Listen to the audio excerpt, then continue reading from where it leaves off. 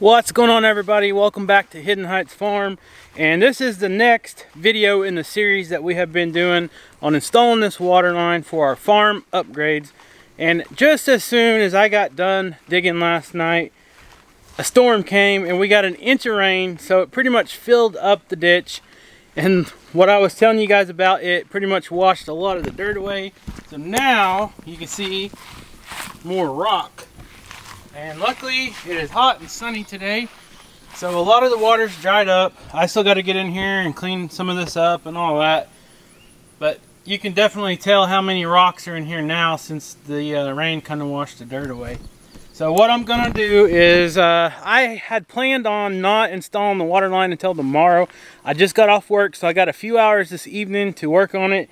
I was gonna plan on using all day tomorrow because, like I said, I'll probably have to go get some parts and this and that way things will be open. But I am going to go ahead and get a jump on it today, this evening, because this tropical storm that's about to hit Texas, I guess this little storm that popped up last night is because of that, I guess. I don't know. It just pretty much set right over us. And before this thing gets any more destroyed or filled up with water anymore, I want to go ahead and get this thing started and just to kind of have a little head start on it. And I kind of told you guys something, and I'm going to go against my own words. I told you guys I was not going to put the electric and the water in the same ditch. And after doing some research or stuff, I think I'm going to go ahead and do that. It's going to save me a lot of money doing it this way. And the way electrical wire works is you have what you call amperage and stuff like that. I'm not going to get all technical into it, but the farther you go, the lower that drops. So you want the shortest distance possible. And this is just going to be the best way to do it. So I think I'm going to go ahead, as soon as I get this water line done, I'm going to cover it up just a little bit, and then I'm going to lay the electrical conduit on top. I don't know that for sure yet, but that's what I'm thinking now. But today my focus is getting this water hooked up and getting the fittings and all the water pipe laid and stretched out. It's going to be a chore. It's super hot. It's like 95 degrees. The sun's blaring down. I don't know. Any minute storm could pop up. But I'm going to go turn the main water off to this hydrant, this line right here. And then we're going to get started. I'm going to get some of my materials laid out, get some of the tools, and just start going. I mean, that's the only thing you can do. I don't have any help right now, so it's all I can do is just take one step at a time. You know how projects are, and you want something done right, do it yourself, right? I hope I do it right. Now, I've done this water line a few times and it's not that big a deal, but every time you open one of these guys up, there seems to always be some kind of pest in there, like black widows and stuff like that.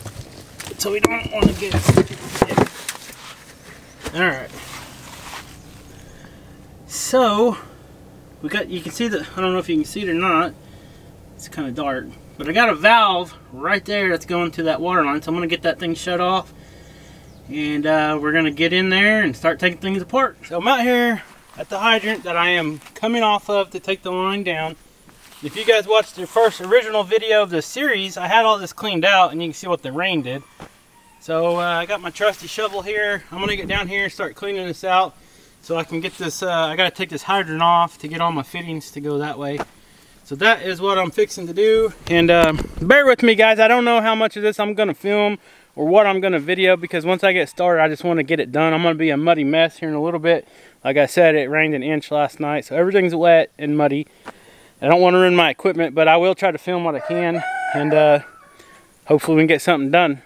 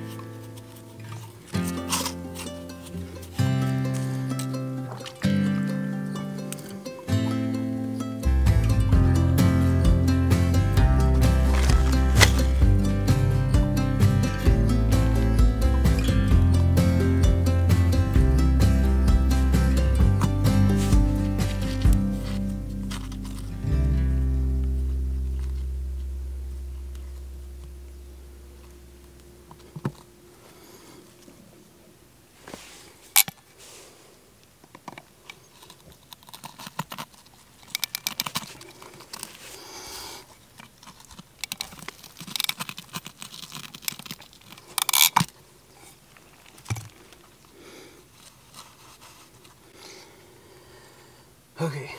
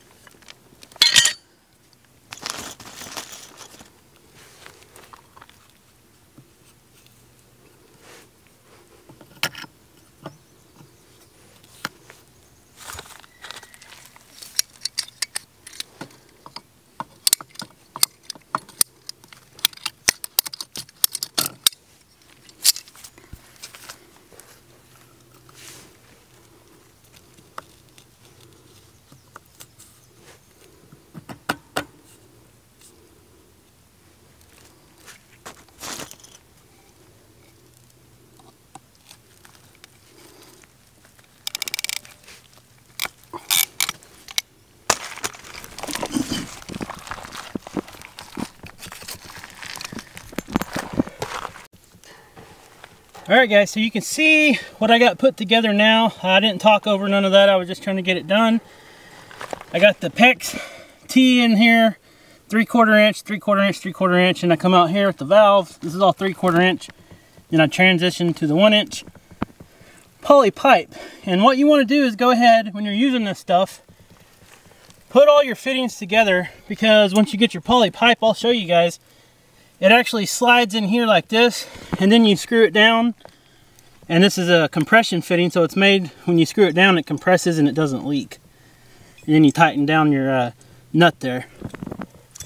So I'm gonna go grab the pipe and start rolling it out.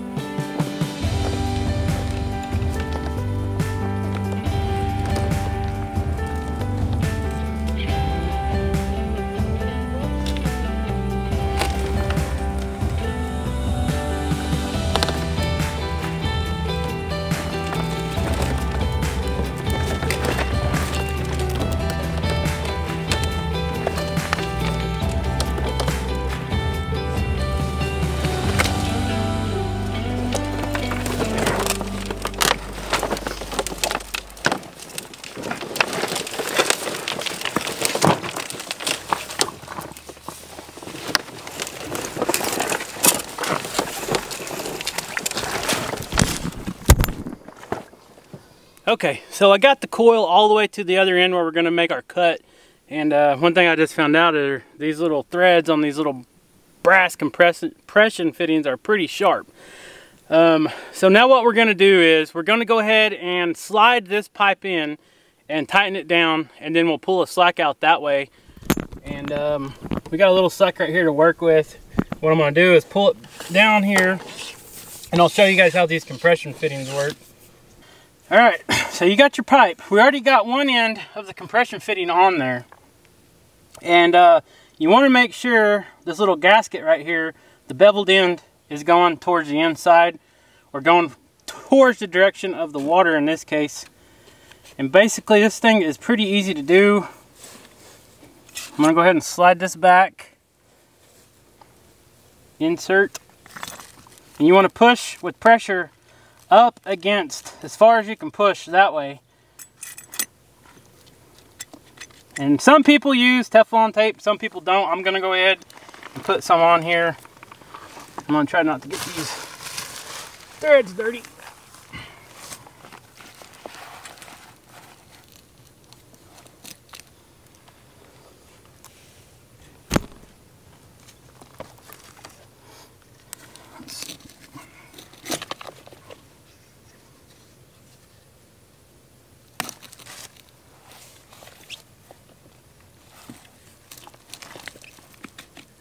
You want to try to keep this level and get your threads lined up.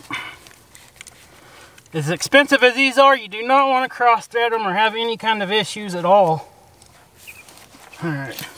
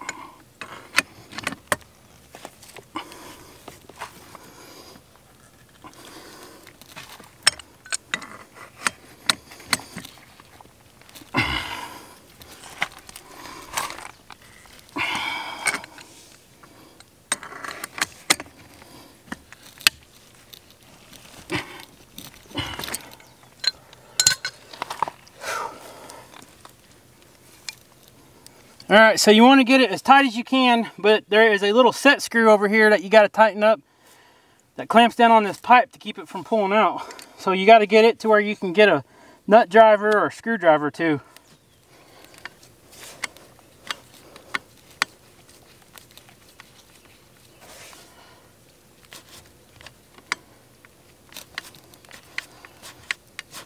All right, guys, we should be good here. This is what the finished product looks like. Now we'll go down on the other side and cut it to length and get that fitting on.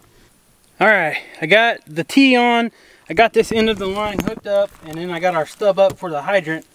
But I'm going to have to roll this coil out all the way down there to the end before I tie this on. I need to try to get it a little straighter. So that's what I'm fixing to do. It's going good so far. I just set in about 12 inches of mud and pretty much got stuck, so I had to go to the house, up to the side of the house on the hydrant, and wash off real quick. But now I'm fixing to get back in the ditch and stretch the rest of this line out. I think I got about 250 more feet to go.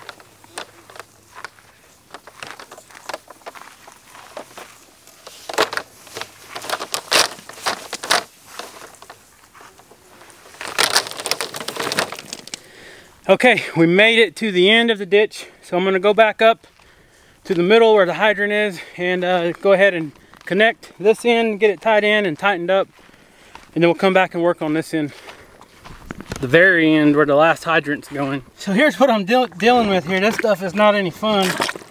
You get your shoes in here and your feet, and you're pretty much stuck. So I got to get this end tied on. I got to get all this cleaned off and get it all tightened up. Okay, so the T in the midpoint is done. Now it is ready to attach our hydrant. And I'll go ahead and attach it when we do our test and all that, but then I'll have to get some kind of a support. I don't know if you guys noticed up here at the first one, but I had a big, like 1.5 inch piece of rebar that we drove in the ground. That's just a support for your hydrant, because you know how it is. Sometimes your animals rub up against it and stuff like that.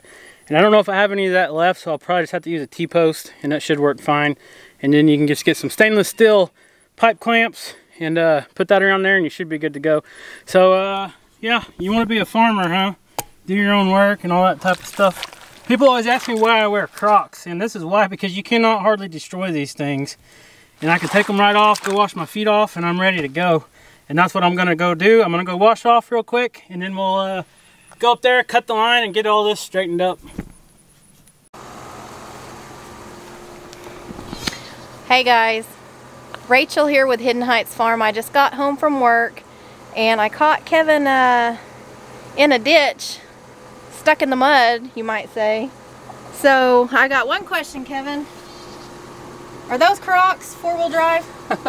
That's what I just talked about. I said, well, people always wonder why I wear Crocs, and I said, because they're pretty much impossible to tear up. You get them dirty like this, you can really wash them off. And I mean, you're dirty. Yeah, I showed them when I was in the ditch just a minute ago. Yeah, these are 4-wheel drive for sure. I wouldn't be able to get out of there. I need to be sponsored by Crocs. Yeah. As much as I wear these things in the video, most people make fun of them, but I don't care. We don't care. They're a great farm shoe. All right, water feels good. All right, we're almost done. So I think, you know that show Dirty Jobs or whatever that was? Yeah. They need to come visit our farm. Because you're always filthy and always working in the sun, doing hard work. It's part of it. That's a hard working man right there. Mojo says, where's my dinner? Let's go get this finished. It looks like it's fixing to storm. Look at this rain cloud, like right above us. I would not, right here. I wouldn't be surprised if it don't start storming.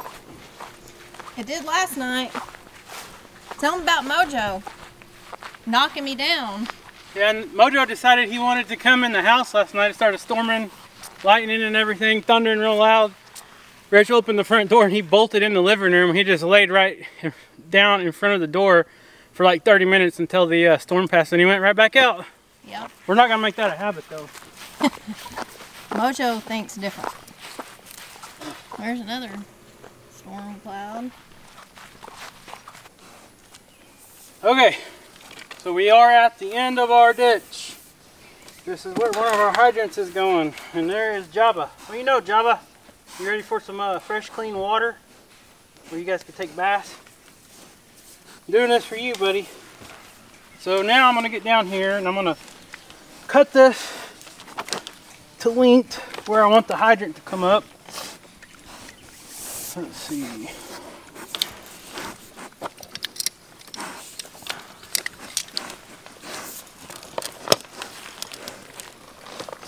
Dang, some roots poking out. Alright.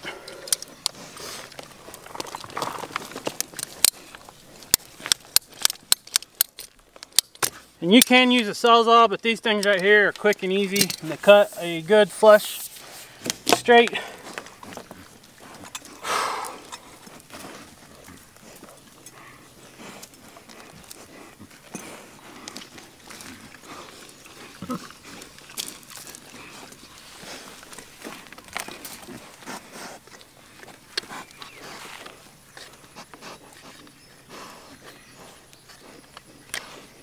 Will you hand me that package?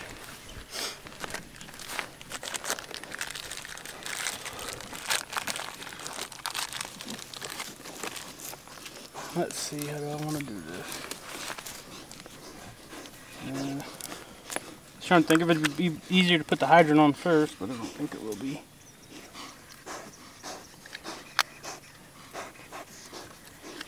You pigs are nosy. No, that's not me breathing. That's not me breathing hard either. These guys over here checking it out. Yep.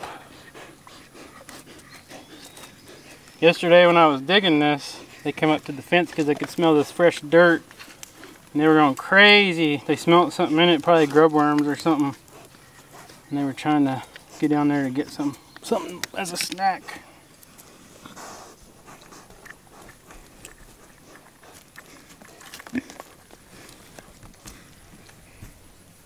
Alright guys, so I got the end on. I'm going to go ahead, tighten it down all the way. And this just helps it from slipping on the pipe. Keep your pipe straight. And I got the hydrant just hand tight. And I'm going to try to turn it and try to get it straight the way we want it.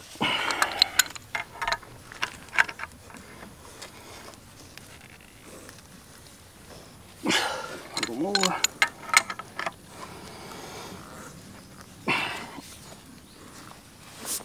Let's see.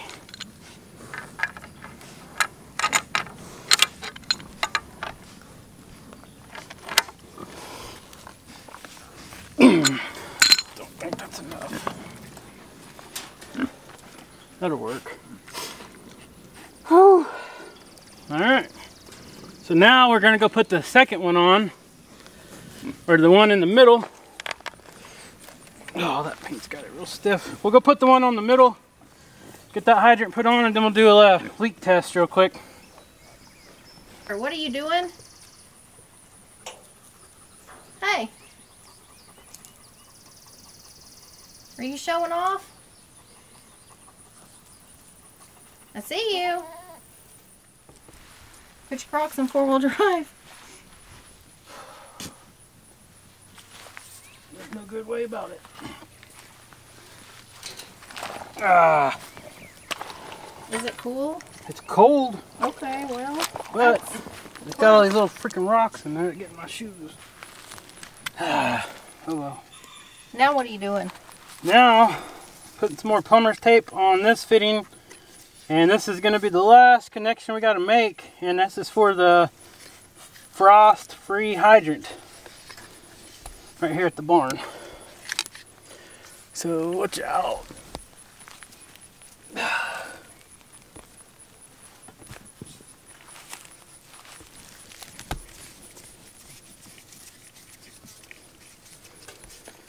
And I told them earlier I still got to get a T-post or some kind of metal and drive right here. That'll kind of be a brace for this to help hold it up straight.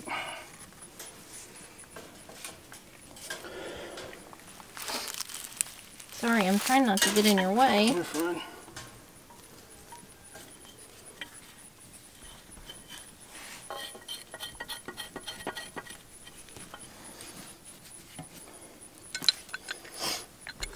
Still going quite a ways.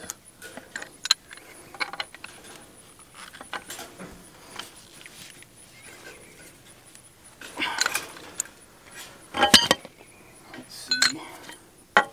I need about 3 arms.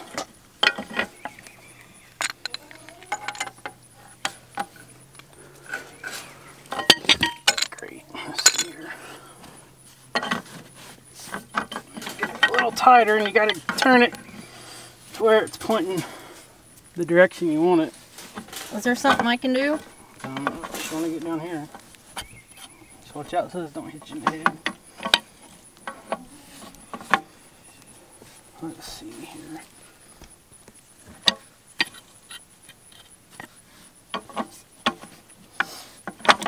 Can't hold it on there.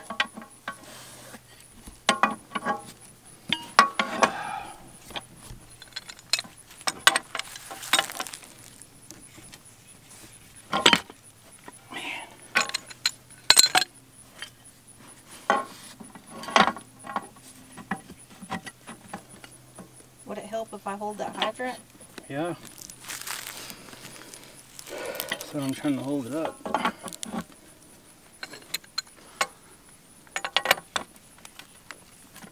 This would stay on there. There we go. Is it supposed to turn? Yeah. Okay.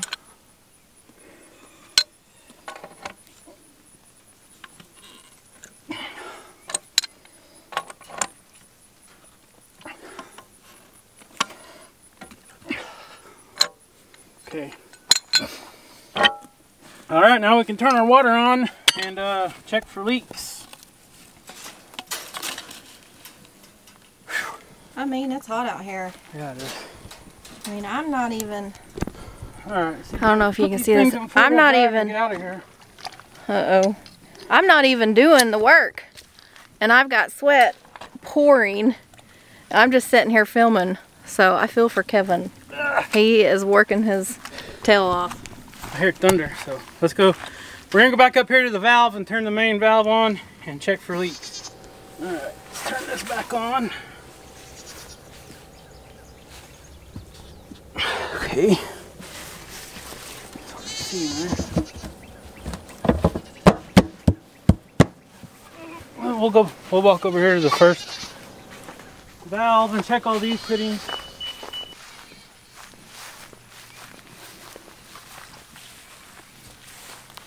Okay, so we got this valve turned off, so all this is still turned off, and we're isolated to here. I see no leaks anywhere. I'm gonna turn this on real quick. Let some of the air out. Okay, so we're good there.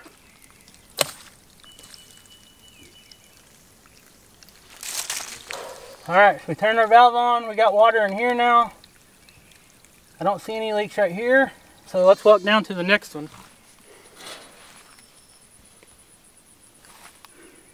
Okay, we're at the hookup point number 2 in the middle, and I see no drips, no leaks. Let's test the hydrant. A lot of air in there.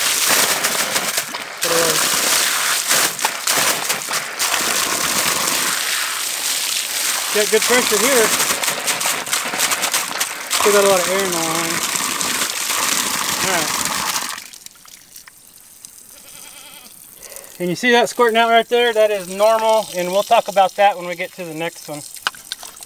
Skeeter, you can't go swimming in there. Alright.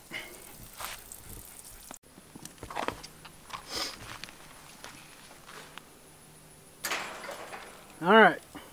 No leaks here. Nice and dry. You can look down here. If there was a leak, you'd see it by now. So we are good to go. I just need to support these with the T-post or something. So these come with these little caps on here, and if you do what I did right there, this thing should blow off. Watch this. Alright, watch out, here it comes.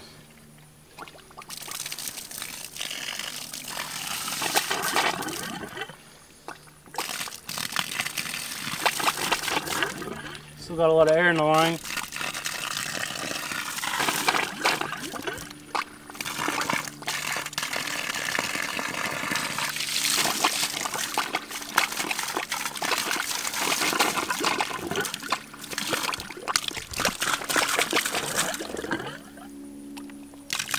Pigs would be so happy. Yep.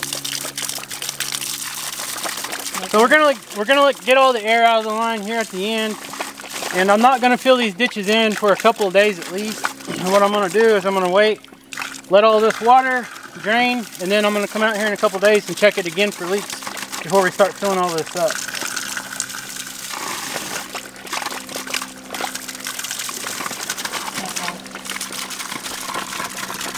They said, what's going on?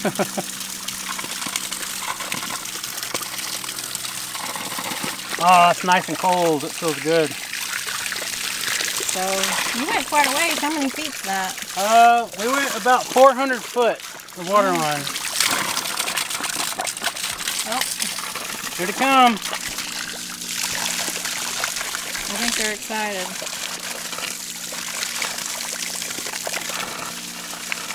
Here comes Java with his floppy ears.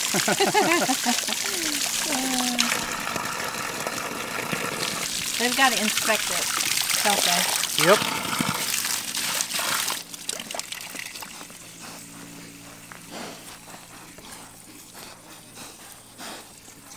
Alright, so we're just going to set this here for tonight.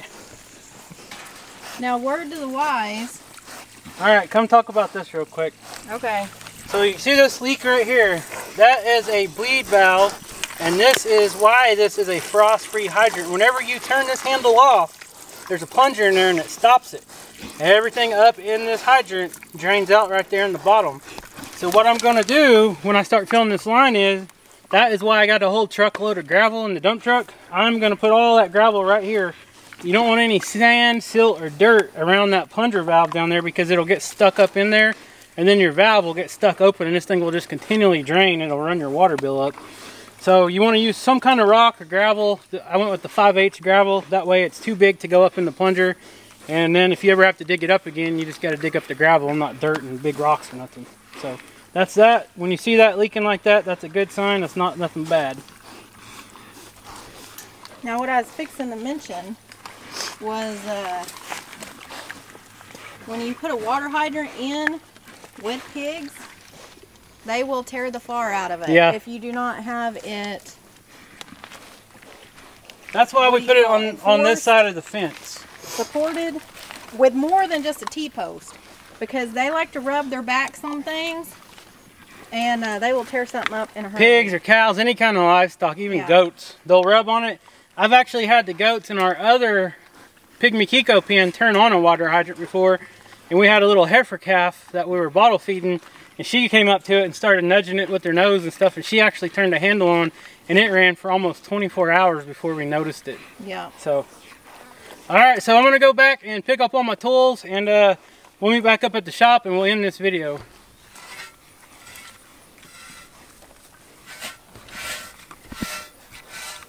Bob was getting his back scratched. Started scratching his back, he just laid right down. Butterball wants her back scratched. So tell everybody how old Butterball is. Butterball's 8 weeks old, and you can see she's catching up to these Berkshires that are, these guys were born back in January, February. And she was just born in the May. Yeah. So she's growing good. Alright, I'm hot. Alright guys, so like $500, 400 feet later, we got 2 new hydrants here on the farm, and that was one of our first phases of the farm upgrade. Going into winter, that's what we were looking forward to getting done this summer. And we don't have long before fall's here. But anyways, we got the hydrant right here by the barn. We got the hydrant down there for the pigs, so we're set. Now we don't have to stretch out long 100 feet of hoses anymore. In the wintertime when you do that, you got to unhook them all the time, you got to drain them. You come out, it's 20 degrees, you got ice all in the middle of them. So that was the whole purpose of that. And this way we can ensure we always have fresh, cold water for our pigs. So, with that being said, I'm going to end this video. I'm going to go get in the shower, clean up a bit, and rest. Go get me some ice water or something. And hopefully you guys like this little series of the farm upgrade. And we're going to have more coming. We got some other projects we're going to do in the barn. The next being the electric, which I'll probably be doing here pretty quick. I'm going to wait a couple days, check the water hydrants for leaks and all the connections for leaks, and then I'll start filling the ditches and all that. So if you're not subscribed, please hit that subscribe button, leave a comment, and we'll see you next time.